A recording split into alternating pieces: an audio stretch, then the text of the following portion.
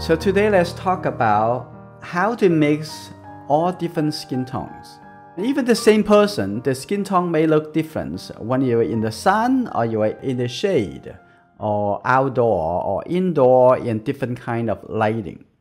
So you have to use your judgment when you observe someone's skin tone. Okay, let's talk about how to mix these three different types of skin tone we have referenced. And this one, what is the general color for the skin tone? Orange. What about this one, the middle? A little bit more red. And what about this skin tone, the brown color?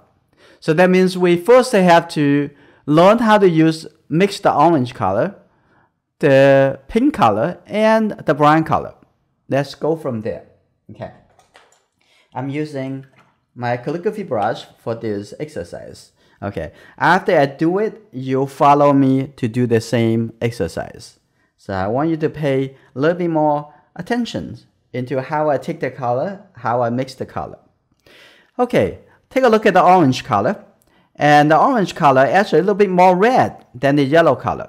So the first color I'm going to take the color from the three primary color that close to the color that I see over there. This is not just about mixing skin tone. You can mix any color you want by using all this Winsor yellow, Winsor red, and the Winsor blue green shade. Or you can use the Preston blue. Alright, I'm going to take the red color. Okay. I put it right in the middle over here. Like that. This is good. Okay. And normally, I don't have to clean my brush. It just go in over here because you already have enough paint in your brush. And you can just dip a little bit water. I'm going to just, but when you take color, make sure you take it from the edge, from the side. You don't want to take it right from the middle over here, and then you're making the yellow become all orange, right? Later, when you need to just take the yellow, and you can take it from the other side with other colors already in the brush. Now I'm going to put this color in here. Now you can see this is an orange color. There's the orange color very close to the color that you see in the middle of the cheek on the side, right? This is very much close to it, but it's maybe not really so dark. And when you mix a little bit more, the pink already, the red color already inside the brush, and with more and more coming into the joint, the yellow color. Right? If I'm going to keep mixing over here, you can see on this side I have a little bit more red, and the other side I have a little bit more yellow. Okay, now what I'm going to do, I'm going to just take a little bit yellow color, take a little bit water, and mix it in the side over here. And that's how you make it a little bit lighter. Okay, this is lighter, and I'm going to have a little bit more water over, even lighter. Okay, so the same color here, by mixing different amount of water to make a different dark and light value of the same color. Now, all right, I'm going to take this color and put it on right in here. Now, I want you to take a look at comparing with the side of her face. Is that just the color on her face? The middle of the cheek over there, it actually have a little bit more red. Now, I'm going to mix a little red and put it in here, right on the left side of the eye. Now, moving over, I'm going to use a little bit more water. Now, I'm going to have a little bit of water on this side. I'm going to blend it over. Now, this is on the side of her face. So, this is very easy to mix that color skin tone. So when you think about a skin tone, I don't want you to think about, oh, it's a skin tone. It's the skin. Oh, it's the skin. How I'm going to mix the skin. All you need to think about, that's color. Doesn't matter the skin or the metal. Just thinking about what color that closest to in this three primary color. The closest to the red, okay, but have a little bit more yellow in that too. So this is how you see, because we don't have orange color in the color that we mix from. Oh, this color, I see a little bit more yellow over here. Should I start over? You can use glazing, which is also wash over the dried area. So I'm going to wash that a little bit lighter. I'm going to use even a little bit. Look at this flat brush. Okay, here we go. This is 1-inch flat brush. There you go. I'm going to soften this and make it a little bit more accepted into the gradient. Okay, now what I'm going to do, very simple. What I'm going to do, I see a little bit more yellow. Do you know what? I'm just going to take the yellow. See that? I just take the yellow color from here. I want to have the yellow color directly glaze on top of that. Now you see a little bit more yellow with that color. And if you want to say, oh, that's the whole thing over here should have yellow too. You see that? Now that orange color will have a little bit more yellow color into it. So by glazing another primary color, you can change the look of the color. And if you say, oh, there's too much yellow, all right, get a little red back into here. Here you go. That's how easy you can play with the different skin tone. Sometimes we have to go through 2 or 3 layers of overlaying, and the color get to a very mature colors that we're looking for. Sometimes just orange, maybe it's not good enough. Or maybe 1 layer is not good enough. Just keep that in, have open-minded. Let's take a look at the second. We're just going to look at the light side, the cheek. Okay, even have the, okay, mostly it's red, but I have a little bit orange. So I'm going to take this orange color, okay, have it mixed into the red. Now you can see, now in this orange color, still say orange color, it's a red-orange color with lots of water, right? So keep that in mind. So far, in my mixing area, there's only 2 colors.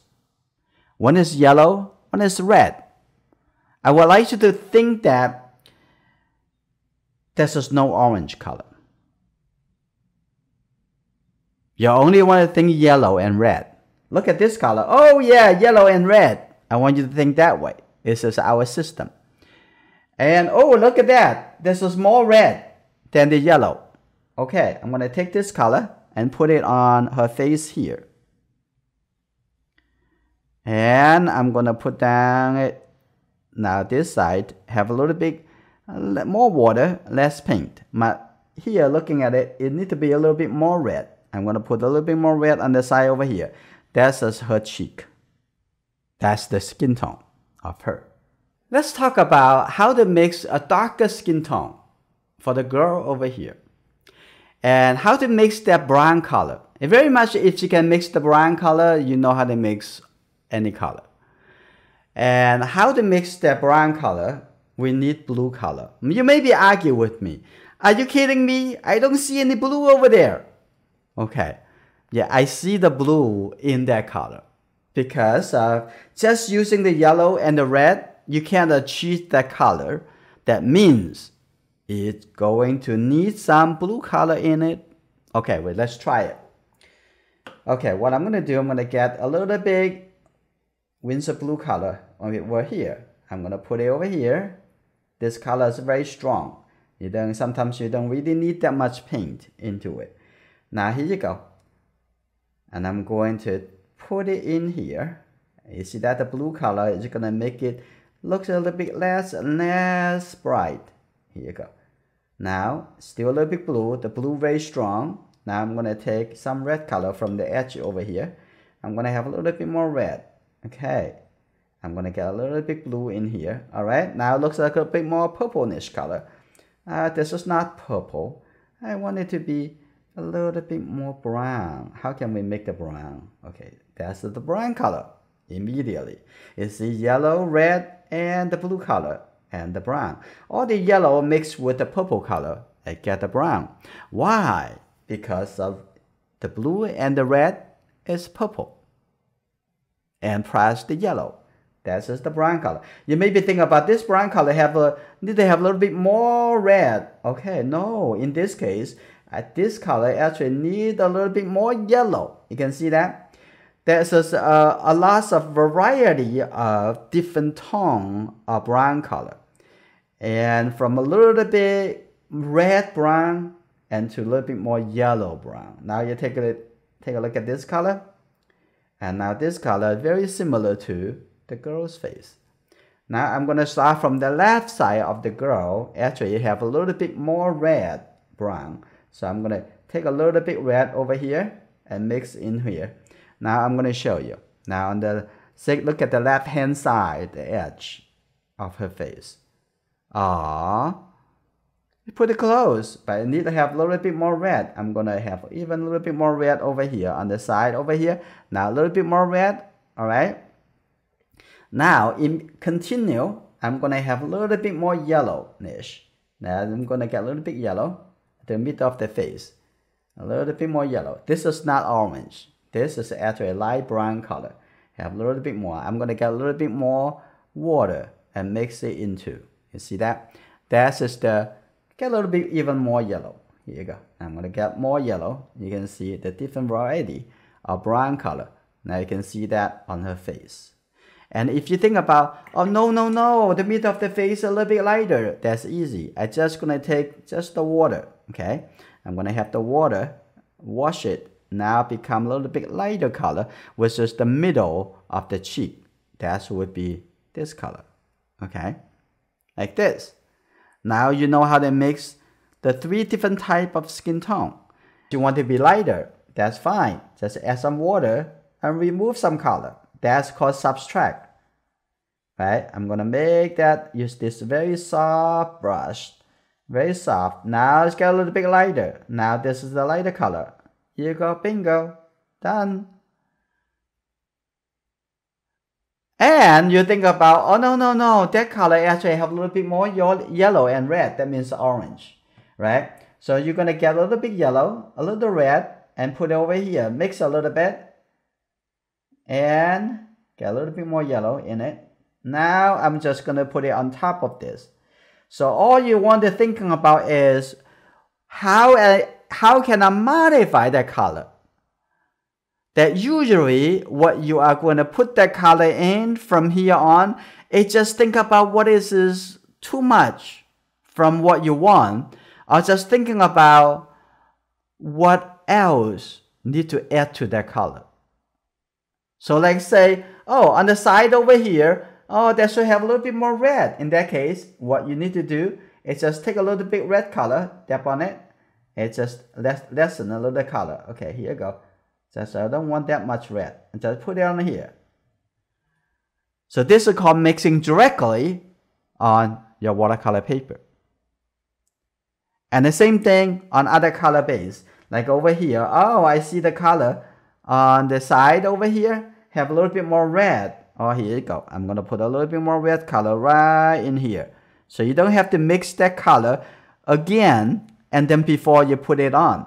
All you need to thinking about is how can I modify that color by thinking about how to add 1 or 2 or 3 primary colors.